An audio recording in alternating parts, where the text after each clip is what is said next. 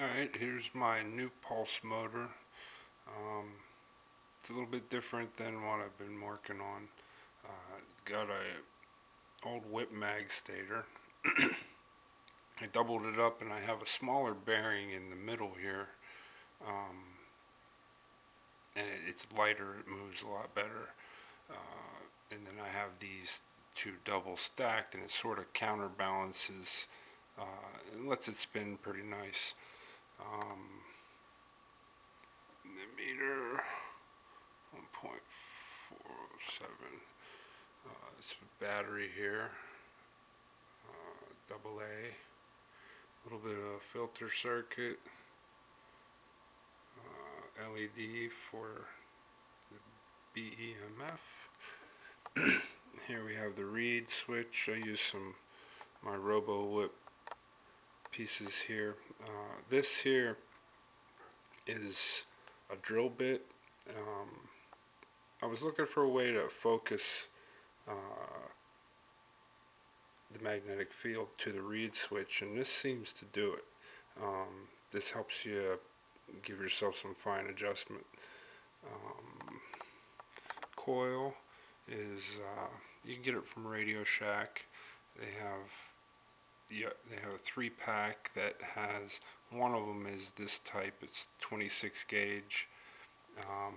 But I bought 2 packs and I wrapped the second roll onto the first one, so it's the original was 3 ohms and now it's 6 ohms. And then I have a coil set up inside. Don't even know how many wraps, but it's the driver, and then this coil just sends to this filter circuit and back to the battery. This filter circuit grabs the back EMF from the small coil and sends it back to the battery. And we'll start it up.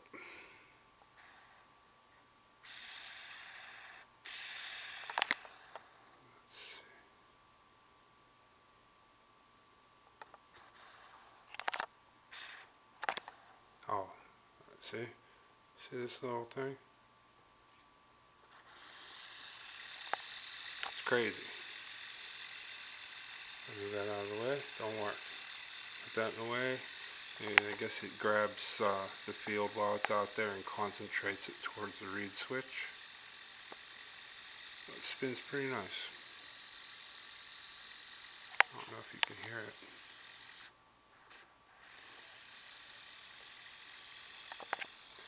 Now another thing about this drill bit, when I move it to this side of the switch, it goes one direction.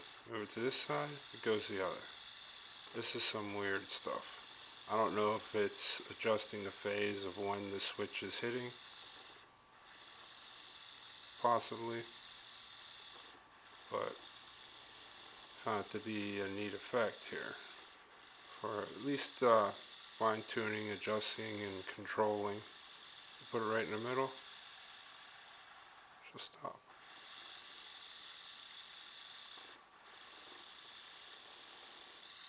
So that's why I have these little post holders here. Put one here too in case I need to have one somewhere else. What I'm finding is if I bring it close enough that it reacts on its own, does a little wobbling. Doesn't really want to go. I can bring it in further and it just does more wobbling. But as I bring it out, it'll stop. Bring it into it, just kicks.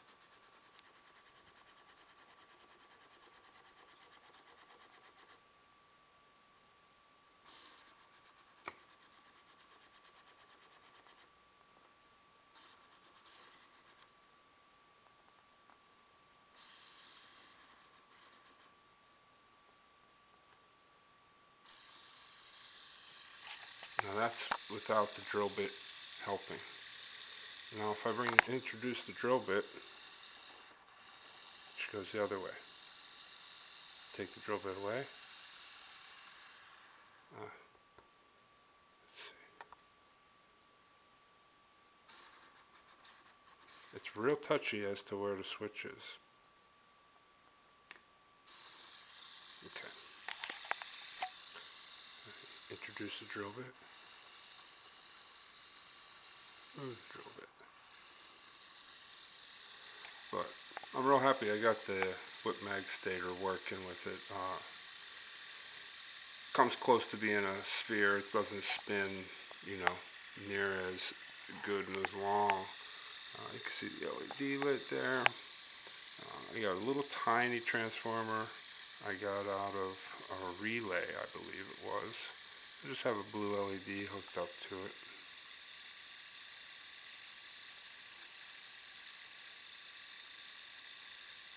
It doesn't really put any drag on the motor. Lighten it up pretty good.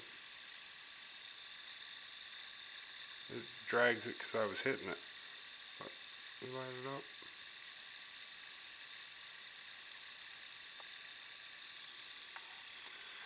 Now, let's see. Voltage is down a little bit. Still more work to go.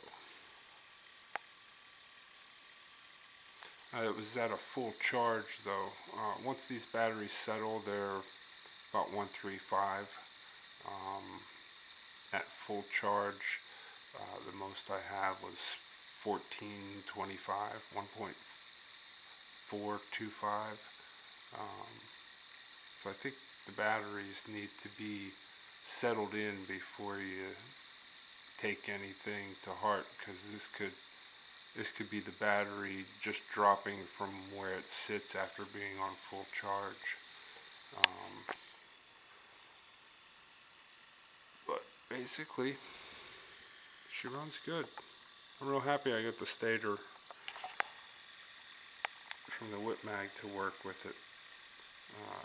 Took me a while to get it going. I had a lot of that wobble and stuff, and I was thinking it wasn't going to work. But she's worked pretty good. Neat stuff. But all this stuff is movable. Oops.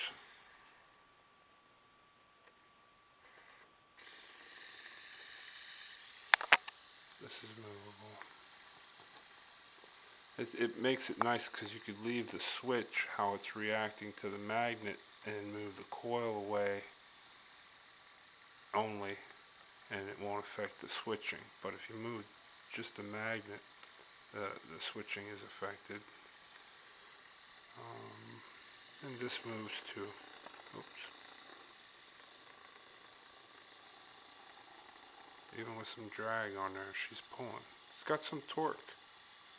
And for only pulling the battery down as it's already coming down, it's pretty good.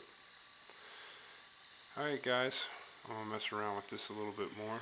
A little close up of some of what we got going on.